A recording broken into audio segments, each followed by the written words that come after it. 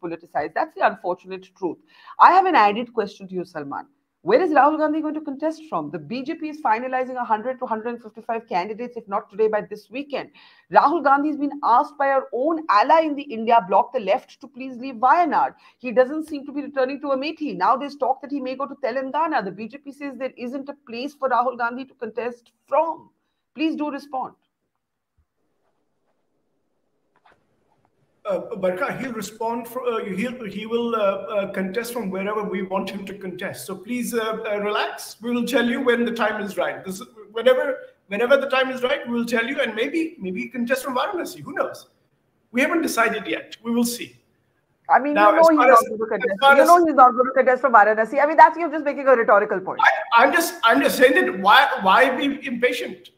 When the time is right, you will know it like everybody else. Now, as far as can I allow Shehzaad a 10-second intervention, and then I promise you the floor is yours, and then Yashwant. 10 seconds, Shehzaad. Yeah, Shehzaad. So let's call Salman and me back on Barkha's great show with Yashwant as the testifier or the witness.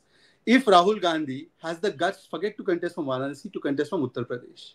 His mother has used health reason to go away from Raebareli, and we've seen the Rahul effect in the Uttar Pradesh elections, in the Rajya Sabha elections. I request you, Barkha, that you as our witness and Yashwant as our witness, please invite us on the day Rahul's ticket is announced. I request you. Okay, done. We have a date. Okay. I will just say, yeah. So I will just say this. Just on women in general. The BJP has a very shameful record. We know that. I mean, the fact that their workers went and garlanded Bilkis Banu's rapists and killers, and you can put up the Shah guy. I don't even know who this guy is. If he's a despicable person, if he's been arrested, who cares? How can you not know who he is? Now, how can you not know who he is? No, I mean, what I'm saying is that he's been arrested, right? I mean, it's not like BJP people going and garlanding. I think one thing we can say is that what Shehzaad likes putting these things up. He distracts the viewers. It's a tactic. It's not a good tactic, Shehzaad, by the way. When you're having a serious discussion, it looks childish. You look like a child, by the way, right? So Bilkis Banu's rapist garlanded, right? This Dera Sacha Sauda guy, he's been paroled 7 times by the Haryana government in the last 1 year. 7 times. Because he gets them votes. Let's be honest. They don't care about women. If they cared about women, then they would not say, Aapsif, why do you not come out when it's a Hindu woman? Is the Hathras ki beti, was she not Hindu? Are Dalits not Hindu? Did Priyanka Gandhi and Rahul Gandhi not go all out for that girl who was cremated without dignity? Okay. They should be ashamed. But anyway, let me tell you about something else entirely. You must be wondering why, what's the reason why I feel that these guys are not coming back? They talk about humne ye kiya, humne toilets diye, humne growth ko yahan pahunchaya, we're the fastest, we're the biggest economy, this thing and that thing. One thing, you need 2 things to keep in mind. One, per capita income growth, not overall growth, per capita income, per person growth. 58% during Mr. Modi's time, 58% in his 9 years, first 9 years, because 10th year data is still coming out. Manmohan Singh, 180%. 180%, 3 times. Cannot compete. Forget that. Then the next part is the quality of growth. Is this growth, is it shared? Or are the fruits of your labor as a country, are they being cornered by certain sections?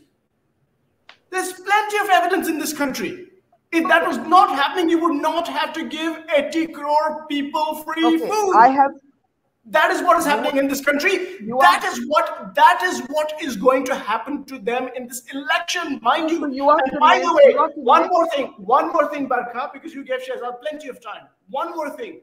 If Prime Minister Narendra Modi is so incorruptible, if he's such an honest person, I challenge him to return all the money that they collected through illegal electoral bonds. We will too. I challenge him. Will he dish out those 6,500 crores? And by the way, one more thing. These are the people who stole An election in front of television cameras. They're going to employ all sorts of media in public institutions and everything to steal this election. But we will fight them. We'll fight them now. We'll fight them tomorrow. We'll fight them for years. We will fight them. We will not let them. I have 3 minutes left on the program, so I'm going to go to Yashwant and then give Shehzaad the last word. And Yashwant, let's briefly talk about what the opposition is holding on to be the North-South divide. Your own survey does show that while the BJP does very handsomely in the north, in states like Bengal, is snapping at the heels of the Trinamool Congress. In the southern states outside of Karnataka, it continues to be an opposition bloc-dominated alliance. Now, my question to you is, the Prime Minister has a mission south. It's quite clear. He's just returned from Tamil Nadu with Annamalai by his side on stage. He's praised Jayalalitha from stage. There's something very interesting going on there. Just a quick thought on that, and then I'll give Shehzaad the closing word. Yashwant. Hang on, Yashwant. I need to unmute you. Can we unmute Yashwant? Go ahead, Yashwant. One thing is for sure, Barkha, that the way the Prime Minister and his deputy, both of them, they operate is that they give equal, let's say, attention on their entire attention span, not just in terms of resources, but also in their own personal physical presence on the ground, even in the states where BJP is not really likely to do good. Sometimes it feels like zarurat kya hai? But you see, it's also driving home a message, driving home a narrative.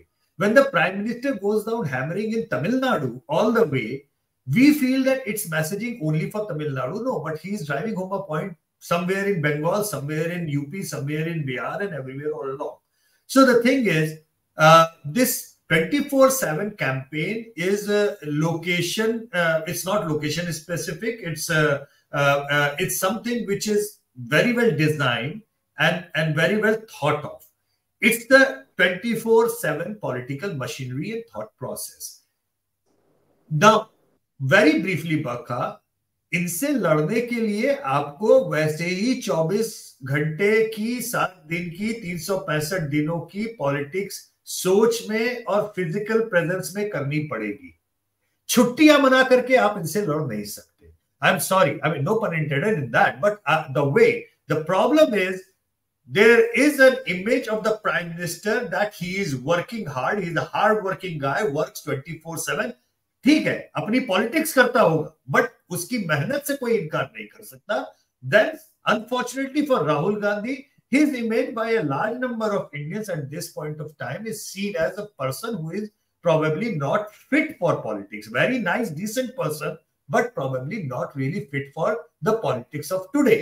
So that is something which he has to counter, and I think 3 months is too less a time right now to counter, overcome, and do this. But at the same time, you do not believe the Prime Minister's sort of cadre-rousing target of 400 is realistic. I think you've called it improbable, not impossible. Well, right, but one very funny stats in Prime Minister's call for abki baar 400 par. I was looking at my MOTA number or current strength of the parties in the parliament. Barkha, इस समय 300 है BJP की और 30 है alliance partners की. और जब prime minister कहते हैं कि अब की बार 400 पार, तो कहते हैं कि वो तो ठीक है लेकिन 370 भाजपा को. यानी अलायंस की हिस्सेदारी भी अभी भी 30 लोगों की है और उस समय पे भी 30 ही लोगों की है, with 370 and 400 and 300 and 330. So, yeah. But I think that's a very, very good call. Very good call to prepare your cadre so that they are not complacent. That's another thing, by the way, Barkha. We must keep in mind that 2004 happened because of the complacency of the BJP. And if at all we can see, these people at this point of time are everything but not complacent. That's what we look at. That's a good point, Shehzaad. Let me give you the last words. 2 questions there. The 400 target, is it purely rhetorical? 2, the opposition does keep emphasizing the North-South divide. The Prime Minister is spending a lot of time in the southern states. Last word to you. When we said कि 2 निशान, 2 प्रधान, 2 विधान नहीं चलेंगे और वो कश्मीर जहां बलिदान हुए मुखर्जी, वो कश्मीर पूरा का पूरा हमारा है, were we kidding? It was not Nara. This is not गरीबी हटाओ type Nara. It is our नीति. Similarly, when we said Ram Lalla हम आएंगे, मंदिर वही बनाएंगे, that time also many cynics, not Yashwant भाई, many cynics said नहीं हो पाएगा, कौन कैसे करेंगे ये लोग, हो ही नहीं सकता. जब हमने बोला 370 को लात मार के गिराएंगे, they said impossible, हम लोग जो है मतलब खून की नदियां बहेगी, कंधा देने वाला कोई नहीं होगा, सब उनके साथ है आजकल. तो they all thought these were naras, we made it a हकीकत, because मोदी जो है वो पूरा करने की गारंटी भी लेता है, केवल गारंटी नहीं देता.